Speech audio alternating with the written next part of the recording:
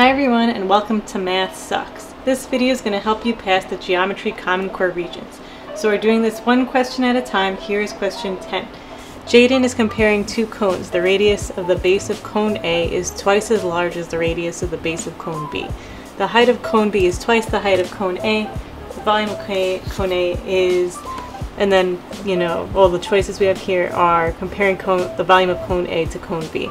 So let's just let's draw and write out each of these cones on the side here. So we have cone A. Let's say it looks like this. And then cone B, it sounds like, is taller and has like a smaller radius. So the radius of the base of cone A is twice as large as the radius of, so I'm just going to plug in numbers here.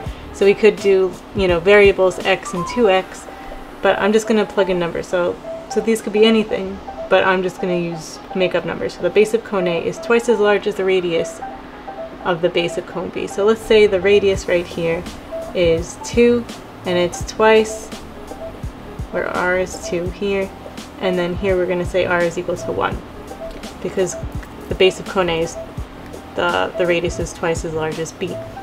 And the height of cone B, so now we have the height of cone B, is twice the height of cone A. So what if we say the height here is equal to 4, and then here we're going to say it's half of that, which is equal to 2.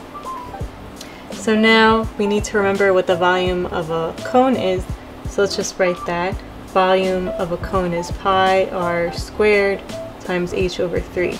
So now let's try to find the volume of A and the volume of B and see the difference. So we have volume of A, so this is equal to pi r squared, so 2 squared is 4, times h, 2 over 3.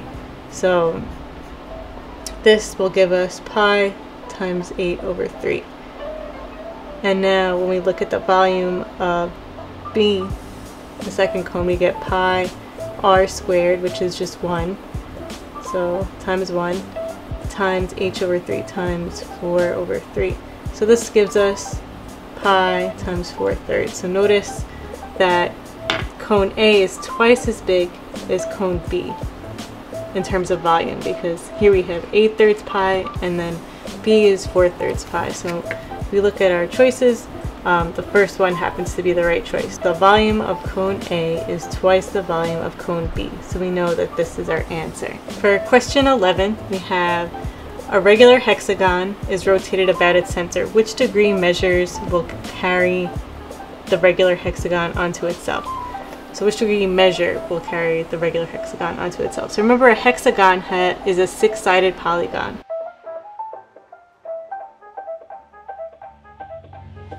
So let's draw that out quick. So we want to basically, what the question is asking is, like, if we rotated this, to what degree would we have to rotate this for it to land onto itself? So to figure that out, I'm just going to find out how many degrees are between each of these. So we're assuming they're evenly spaced, because it is a regular hexagon. So since it's regular, they're all going to be evenly spaced. So this isn't exactly drawn to scale. But see, we have 1, 2, 3, 4, 5, 6 triangles. Let me draw this a little bit bigger.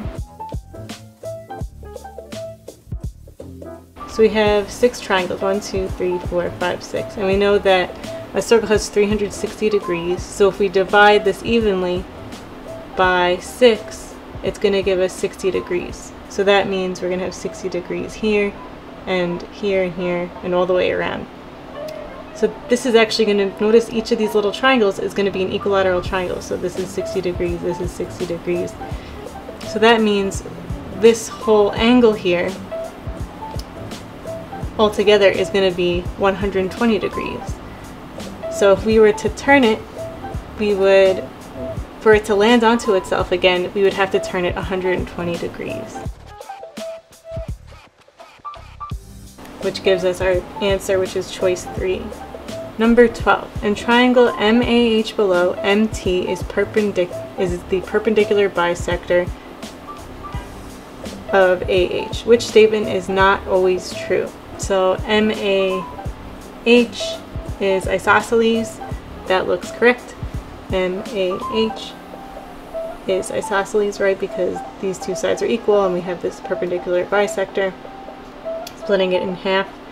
MAT is isosceles.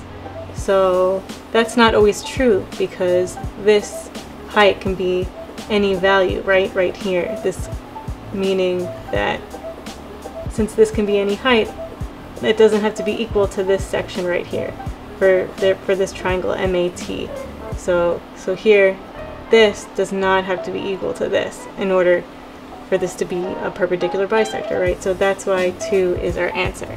Triangle MAT is not always going to be isosceles. Need more practice? Check out MathSux.org for more questions. Link below.